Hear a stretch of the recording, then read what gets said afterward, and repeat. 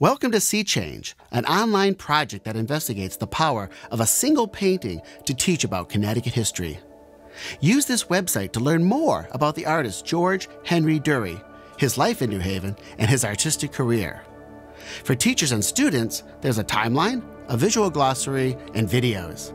And for everyone, there's a fun section of games and activities.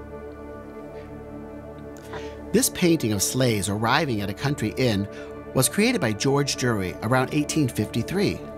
Its title, 7 Miles to Farmington, comes from the sign nailed to the oak tree.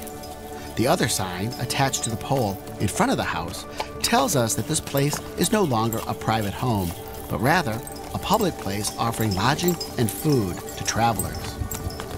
Because the next potential stop is 7 miles away, and a storm seems to be looming, these travelers have decided to shelter here for the night.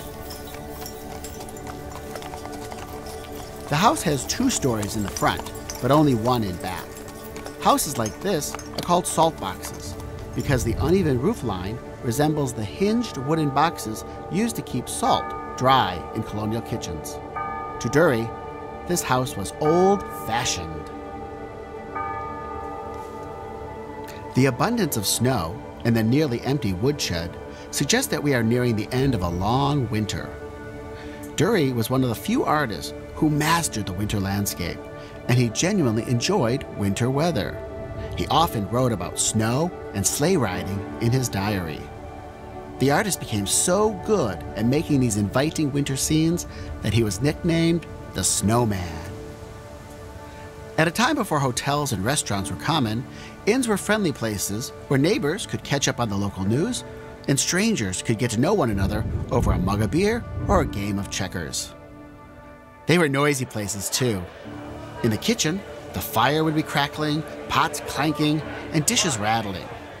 Just imagine the smell of bread baking in the oven or a thick soup bubbling over a smoky fire in the open hearth. Water for drinking, cooking, and bathing would come from the farm's well, hidden from view by a fence. A device called a well sweep shows us that well's location. It's a long pole balanced in the notch of a thicker, taller pole attached to a rope and bucket.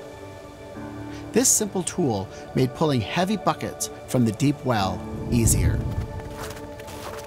The snowy farmyard is busy, with a man bringing items from the barn and others negotiating the overnight care of their horses.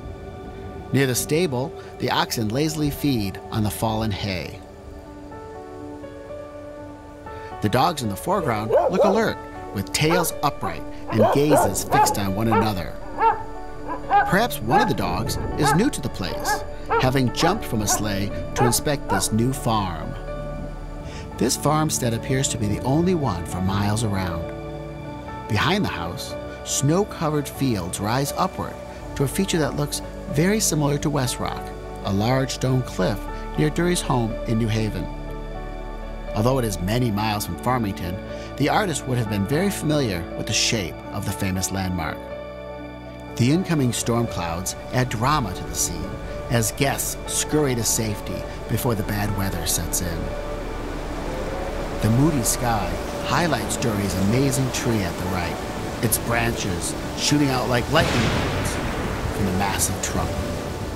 To sell his finished paintings, Dury took out advertisements in local newspapers. It is interesting to note that some of these sales happened in the month of May, when snow was merely a memory and not a nasty, slippery reality. Dury's pictures of the snowy countryside were especially appealing to those who lived in cities. Over time, his paintings made their way into many private collections. Near the end of Dury's life, a printing company began to make inexpensive copies of his paintings, popularizing his images with the American public. They were often used on calendars and on greeting cards.